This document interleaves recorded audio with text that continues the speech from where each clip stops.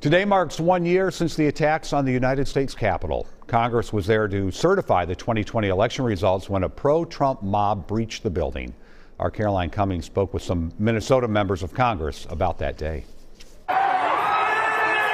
Minnesota's Democratic members of Congress say they're still coming to terms with what happened when their workplace and a symbol of American democracy came under attack. My first reaction was total disbelief. Congressman Dean Phillips was trapped inside the House chamber. He recalls texting his family, reassuring them that we would be okay, despite at that very moment for those 15 minutes really not knowing if I was misleading them. For Senator Tina Smith, it's not just memories of that day that linger, but the day before, talking with her husband. He said, "Are you going to be okay? Is it going to be okay?" And I said, "Don't worry.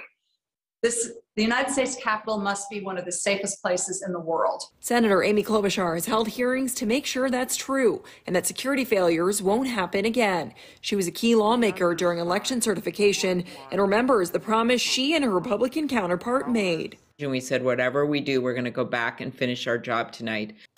When they did, Klobuchar says it's a moment that still gives her hope. And we took that walk through the broken glass, through the statues that were spray painted, to the House and finished our job.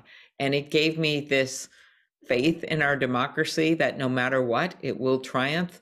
And as the years go on, lawmakers don't want memories of it to vanish or get rewritten. We just can't normalize what happened on January 6th, and we can't normalize what's happened since. I believe our democracy is still under attack, and January 6th is not over. Caroline Cummings, WCCO 4 News. Staff members at Ilhan Omar's office said the Democrat was not available for an interview today. We also reached out to the Minnesota Republican representatives from Minnesota. They did not respond. A statement from the state GOP did not mention the attack. It does, though, say in part that the DFL is using disingenuous language to accuse Republicans of encouraging violence.